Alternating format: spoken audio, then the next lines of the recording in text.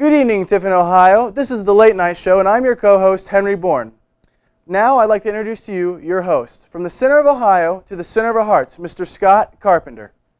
Good evening, everybody. Welcome to Late Night. I am Scott Carpenter, my co-host, Henry Bourne, alongside. We got a great show for you tonight. And Hank, you know what? I love to start with conflict. I do enjoy I actually prefer conflict. Conflict is a great thing. Yeah, it wins stuff for you. So it wins stuff when you're, the U.S. of A. Exactly. Yeah. And actually, I never win. So yeah, it's very true. I prefer conflict, but I suck at it. But yeah, competition, conflict, not your thing. No. But Kim Jong-un's back in the news today. Right, exactly, I know. But he threatened once again to launch nuclear missiles at the United States. Well, we've heard it once or twice, but U.S. intelligence tells us not to fear because he can't reach the button and there's no stepladder in sight for him. Wow, that's kind of funny. That's the most secure U.S. intelligence I've ever seen. Thank you, it is kind of funny. That's the whole point, is that we're trying to be funny. You know what else I heard? What else? We don't have to worry about their Navy because I heard they lost a paddle and they had to turn back. Oh, very true. That's all they got is a few paddles and a few guys. A few paddles, just boom. It's just the nuclear missile threat. Boom, Their nuclear missiles are just fireworks. Exactly, yeah, pretty much. For the most part. But Donald Trump, we're talking about now serious candidate for presidency in Donald Trump. He's got the highest delegate count. And then the last debate, he actually talked about the size of his penis. Yes, somebody brought up that he has small hands. Apparently, that's a very sensitive issue for Mr. Trump. But they brought up the fact that he has small hands. And another candidate said, well, small hands, you know what that means. Small gloves. Small gloves. Small gloves. Right. But you know what they're insinuating. But anyway, Donald Trump defended it and said that he has a very large man parts in hell. I thought he was going to come out and say it's the new Trump Tower. I wouldn't be surprised. I wouldn't put it past Donald Trump to say something. It'd be like him. But you know what? He is a serious candidate for president, ladies and gentlemen. And this graphic right here describes it perfectly how people are going to think in the next 3 years. 2016, there's no way Donald Trump can be president. 2017, there's no way President Trump can do that, can he? 2018, watching the Hunger Games tonight, I hope my district wins. You know what I say to that? I volunteer! There you go, volunteer tribute. And in the new world of Donald Trump, you might possibly need that. Well, I think I'd win. Yeah, maybe, but we just talked about how conflict's really true. Conflict's not my thing. Not your thing. But, Tyler, you talked about Donald Trump yet? I am a little tired of it. So is half of America. Just like everyone's tired of his comb-over. Yeah, exactly. But Donald Trump is rivaled, they say, by John Kasich. Yeah, John Kasich's campaign is saying that he is the only campaign that could beat Hillary Clinton in a general election. However, campaigners and everybody alike is a little worried about John Kasich still playing Fruit Ninja during the debate. The President of the United States, again, has to bring people together, have a position. They need to be able to penetrate these people when they are involved in these plots and these plans, and we have to give the local authorities the ability to penetrate and disrupt. That's what we need to do. Encryption is a major problem, and Congress has got to deal with it. So, obviously, John Kasich has a little bit of a problem enunciating with what he's saying, and the hand motions don't really go, Hank. You know, Scott, do you think it could be a ploy just to distract his opponents? Possibly. And we're really not cutting fruit, are we? No, I don't think it's actually in the budget, to be honest with you. It's not in the budget. By the way, you're going the casual look today, huh? Well, it's not in the budget, to be honest with you. No, I don't think so. That's why I had to wear the jeans as well. Not in the budget. You still look good. You know what you look like, don't you? Tell me. A man dime. Ooh, yeah. You know what I am? A man nickel. Better. Yep. Man penny. Oh, yeah. Got him. Yep, got him. But, no, I mean, John Kasich, serious chance of possibly beating. You never know. But Leonardo DiCaprio, going off of politics here, Leonardo DiCaprio ended up winning an Oscar, ladies and gentlemen. Yes, Leo won his first Oscar after 8 tries. It was his 8th try, wasn't it, Hank? I believe it was his 8th try. Yes, his 8th try. Yes. 7 other times he's been nominated. He doesn't win. He doesn't get one when he's wearing filthy rich suits and he's rocking the look of a stockbroker and snorting cocaine. But he gets one when he's really a suffering person for about 2.5 hours. Makes me think that the Oscar committee just had to feel bad for the guy and said, we need to give him an Oscar before he kills himself. I think that's the only logical thinking behind that. No, yeah, absolutely. You know what, Hank? That was a really good monologue. But yes, and we got more jokes coming your way on the other side of this short commercial break. Ladies and gentlemen, welcome back to the Late Night Show. I'm your host, Scott Carpenter, alongside my co-host, Henry Bourne. And I was just informed by my producers that I did the entire monologue with my zippers down. which will really arouse my co-host, Mr. Henry Bourne. But anyway. I'm easily aroused. Yes. We are about to play the game Playground Insults. How this works is that me and Hank will insult each other like we're children, and neither one of us can laugh. Hank to serve. You know, Scott, when I see your tan, it reminds me of my favorite color, orange.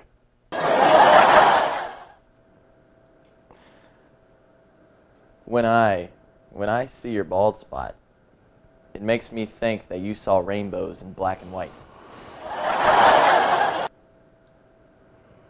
You know, when I try to insult you, excuse me, when you try to insult me, I find it hard to hear you from that low to the ground.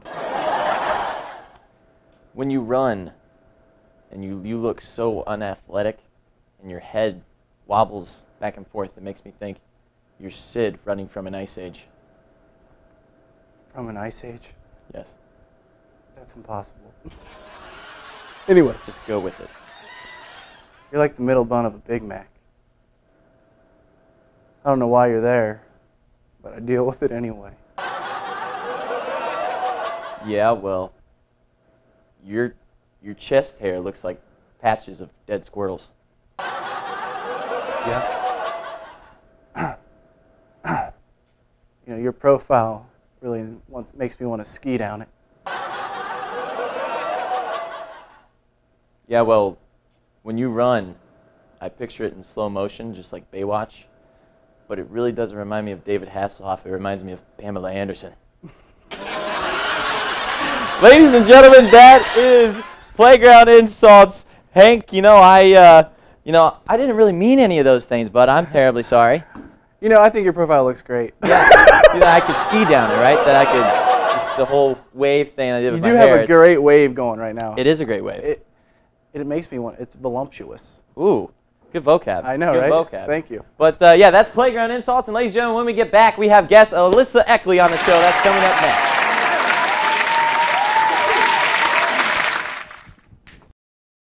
Hello, ladies and gentlemen. Welcome back to the Late Night Show. I am your host, Scott Carpenter, and our first guest on the show tonight is Alyssa Eckley. Alyssa, how are you doing? I'm great. How are you? Good, good. And so, you are a writer for the Odyssey, correct? I'm actually the editor-in-chief for the Odyssey here at Heidelberg, so that's kind of cool. Probably takes in a lot of work. And what does the Odyssey do exactly? The Odyssey was actually started out of a university in Illinois, and it's basically just a media source composed of articles written by college students, and it's from 500 universities throughout the country. Wow. Actually, your co-host, Henry Bourne, is a writer for our team. Really? That's me! Right here! That's Hank. Writer for the Odyssey. You can check out his article. Hank actually just published his first article, right? Right. It should be up tomorrow, actually. Something about lobsters. Something about lobsters. That sounds pretty interesting. It almost sounds like Hank's right about STDs.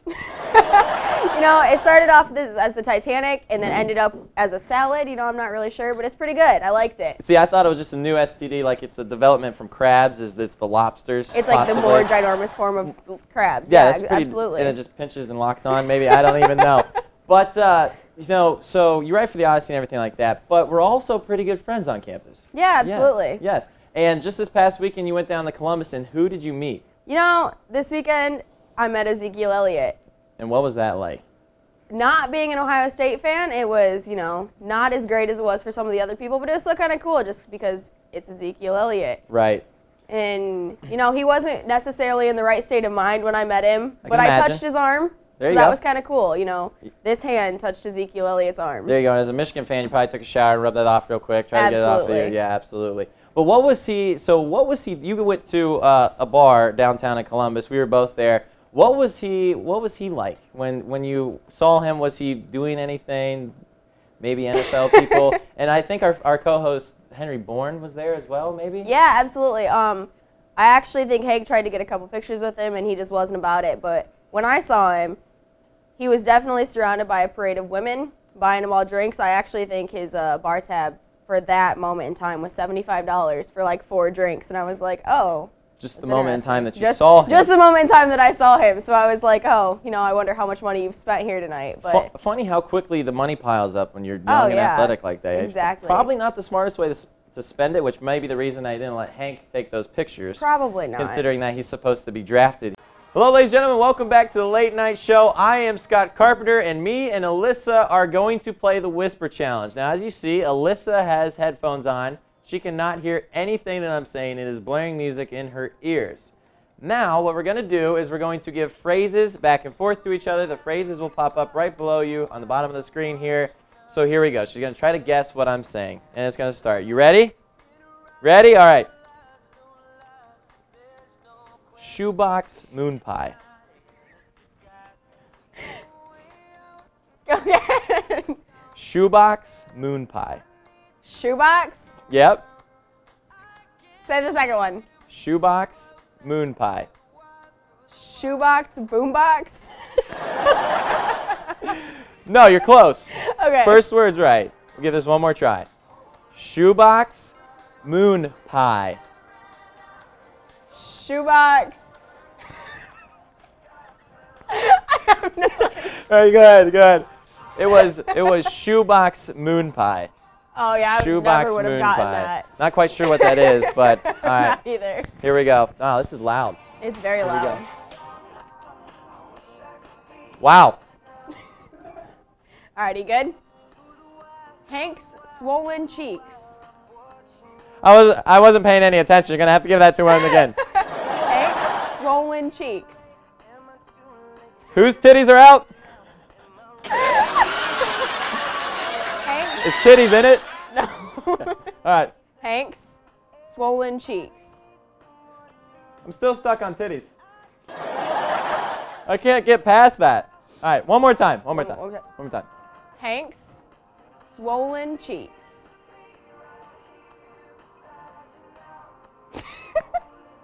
No. I got nothing. What was it? Hank's swollen cheeks. Oh, yes. We were actually just talking about that off the set. Oh, yeah. goodness. How did I not get that? Real tears. How did I get what I got out of Hank's swollen cheeks? You know, I'm not sure. Not sure. Your turn. You That got a is way dirty more mind. difficult than It's so really hard. got to enunciate. All right, here we go. Here we go. Alyssa's second word. Oh, God. Petrified curly fries. Did you just say petrified curly fries? You got it. You got it. That's what it was. That's what it was. We'll, if anybody's seen the movie How to Be Single, they'll get that one especially. Oh, yeah, absolutely. All right, let's see if I can do as good. Oh, real tears. Okay. This next one's hard. So, all right. Donald Trump's hair. Tattoos are dope. No. Donald Trump's hair. You smoke dope? No. Donald Trump's hair. This song is really distracting. Very Yeah, distracting. it's very good. But I have no idea what you're saying. No idea. Not a clue. All right, I'm going to try one more time. One more time, one more time. All right, ready? Donald Trump's hair. Sound of Donald Trump's air. So close. Was that close? It's Donald Trump's hair. Oh, so close. That was so So close. An H and an A really has no difference. But No, not at all. all right, here we go. All right, the third Oh one. my goodness. Oh God. Oh God. Here we go. Crankshaft air vent. Crankshaft air vent. She got it. She got it. No way. No way on the first try. Oh my goodness. All right, so I just have one close. Okay, here we go. All right. Are you ready? Pickle juice, hair cream. One more time. Pickle juice, hair cream. Photo shoot at the fair. All right, ready? Pickle juice, hair cream. We're at the fair all the time. Pickle juice, hair cream. Boston cream pie. I've got neither. I'm really bad at this, or you're terrible at enunciation. These words are really hard to enunciate. Pickle juice, because it just kind of runs together. Oh, very hair true. cream. Oh, that's a terrible combo. It's a horrible That's a terrible combination. All right, last word. Last All right, word. this one counts for 27 points. Oh, all right. Counts for it all. All right. Redneck hairpiece. redneck hairpiece. Oh my gosh! I'm in the right field. I am a hell of an enunciator. I'm in the right field. All right, last all one. right. Here we go. Cotton swab playground. What time is it? Cotton swab playground. One more time. Cotton swab playground. Donald Trump man dime. What was it? Cotton swab playground. Cotton swab. How am I? That must sound like Donald Trump man dime. It kind, you know, I could see it. You could. I could you see could. it. Anyway, Alyssa, thank you for stopping That was by. great. That was a ton of fun, right? You think you went to give me the turtle I answer. did, Yes, and there's you, the turtle. yep, there you go. There's the turtle. All right, well, on the other side of this commercial break, we're going to have Taylor Kwai coming in to visit. That's next. Don't go anywhere. Hello, ladies and gentlemen. Welcome back to Late Night with Scott Carpenter, and I've got my second guest of the night here, Taylor Kwai. Taylor, how you doing? Well, it's Quay, Scott. It's Quay. Yeah, that's how you pronounce it. right? Why is it Quay? Thank you for asking. But it's actually a QU, not a KW. Oh, well, I'm just going to call you Kawhi because I like it. So, why are you here, Taylor? Well, you know, we were all eating dinner together, our family group, and you said I wasn't interesting enough, so I took off my T-shirt, put on a nice shirt, and ran up here. Yeah, that's exactly what I told you. But, why are you here besides that? Well, I am here to talk about Greek Week. Okay, and when is that coming up? March 28th. Coming up. So, the theme for it is what? Let the games begin? Yes. So talk about prior year Greek Weeks. What all goes on at Greek Week? What can people look to? Are prospective students there to watch and stuff like that? Yeah, anybody can go. It's like free reign. Basically, it's just all the Greek groups come together and we like compete in different and fun activities. Like last year, I guess it was my first one, and we did a talent show. And I'm in Delta Sigma Chi, and we like did dances to Uptown Funk. My roommates, Kappa Psi Omega, and they did Pitch Perfects, like, you know, riff off, and it was just really fun. And I do hear that your roommate ended up winning, was it Rap Song of the Year? She was our Best Rap. first guest, Alyssa. Yeah. She ended up winning Best Rap? Yeah. And what'd she win for? Best rap. But I mean, clearly, but when I go over, I don't see the trophy or anything like that. What song was played, and what did she do? Oh, No Diggity. Ooh, that's a classic. Yeah. That's a classic. So Greek Olympic, and there's also going to be a talent show involved with that, right? Yes. So talent show, what was that peak performance for you last year? Oh, And were you in the talent show? I was in the talent show. You were? Yeah. What'd you do? Well, we all did. It was a group effort. We did a dance to Uptown Funk. Oh, yeah. Could have been better, but you know, we do our best. We do Shoulda, our woulda, best. yeah. It's the effort that counts. It it's is. Where A really, for effort. When it comes to the Greek life, and what I notice on campus is it's all about the heart. Yeah. It's not really about winning as much as it is about heart. And I find that really inspiring. Yeah. Yeah, absolutely. But what is, like last year, what was the peak of the talent show for you? Oh. Well, you know. Can I ask if was it the wrestlers that did the It's Raining Men at the Heidelberg Talent Show? Was that one that they did that? No. No? Actually, I think my favorite part is when the Hydes were actually up and they did a skit from, what is it, The Office? And they were just like pretending to like juggle, and they were just like, and then they did it again, and they went down the audience, so they were just like shooting guns at each other's faces and whatnot. And it was just really funny because you didn't see it coming. Right. And I was like crying real tears. And all these fraternity sororities, they prep these things before they go on and Yeah. stuff like that. Got to be a pretty big bonding thing happening. It there. really is, yeah. I like it because you make so many new friends, and you never know them before you get here. Right, and then kind of it's thing. probably all. And then from what I know, we're a fairly small school here at Heidelberg. Mm-hmm. That Greek life stuff and everybody coming together probably just feels like one big family instead of separated families. It really does, yeah. Like Greek unity is a really big thing, and I actually get along really well with mostly every Greek group on campus. So. Yeah, absolutely. So Taylor, this is your chance to look at the camera and tell everybody why, over there at camera 3, tell everybody Yeah. why they should come to Greek Olympics. Oh, Look deeply into their eyes. You get you get to watch everybody make fools of themselves, have fun, and last year one of my sorority sisters actually broke her leg during tug of war, so you get to see some pretty eventful stuff. So come out and watch it. It's a great time. Don't know if that last part was going to promote anybody to come see it, but I like where your head's at. Anyway, ladies and gentlemen, that's Taylor Kawhi. Taylor, thank you so much for coming on the show. That's the Turtle as well. And when we come back, we'll wrap things up, me and Hank, on the other side of this short commercial break. Hello, ladies and gentlemen. Welcome back to the Late Night Show. I am Scott Carpenter alongside my co-host, Henry Bourne here. And Hank, we usually use this time to kind of just be goofy and wrap up the show, but I think I want to get serious for a second. You know, Scott, we do use this time to be funny and have lighthearted jokes, and it is your show, so I understand where you're going with this kind of what you're doing. Thanks, Hank. You're a valuable asset to this team. I know I'm great looking and valuable, but you are the key to all the success of this show. Oh, Hank. So, anyway, I do want to take this time to be serious and just kind of put a light on something. Just last week, my dog Shortstop passed away. And my dog is my best friend. He was my family's best friend, and they really do become a member of the family. And I was surprised at how much this tore me down. And there's not one person that said it's just a pet, because I think a lot of people understand that they are a valued member of the family, and they cause so much happiness, and they're right there when they need you. And I heard a couple stories about other people's dogs passed away. And one was my neighbor who came over to comfort us. And he said that his wife's dad was a general in the Army. And he was a very serious guy, and he didn't take much emotion to anything. However, when his dogs passed away, it destroyed him. And the reason I understand that is for the same reason I felt when my dog passed away. That is truly your companion through anything.